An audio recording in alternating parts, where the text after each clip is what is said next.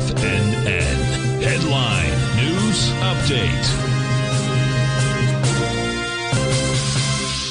Welcome, folks. We had the Dow Industrials close up 429. Nasdaq up 218. S&P's up 54.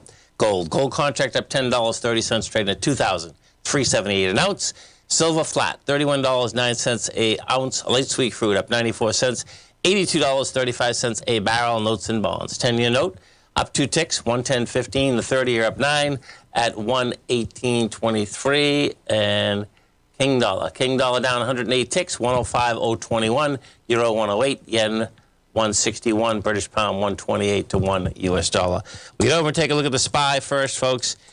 You have out here, let's see, we got volume of the close here. So that 33 million, should be doing 40, but 33 is not that bad. Up $5.05, 50 cents rather, at 33. We take a look at the Qs. Now the Qs, that's 25 million, man. You should be hitting 40 million. Bottom line, it is what it is. It's 25 million, man. And as I said earlier, you're at 502. There's an ABC structure there at 514. So that's still 12 more points, which is pretty amazing, no doubt. Gold, and we didn't get the action in volume in gold out here today. Now, I expect gold, bonds, dollar, market's going to move tomorrow in the CPI. 141,000 contracts. Now, it's going to need a lot more than that to get through this. This is, you know, I suspect we're going to get through it, but the bottom line is that we haven't yet in the actual contract.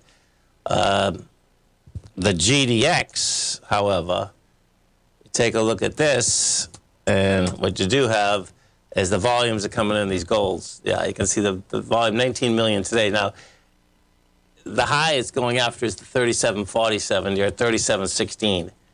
What we just did, we took out a B point, just didn't have the volume behind the move, but this is set up nice. There's no doubt. This, you know, it's been choppy, but what has already happened, I believe it's happened here. Yeah, it has.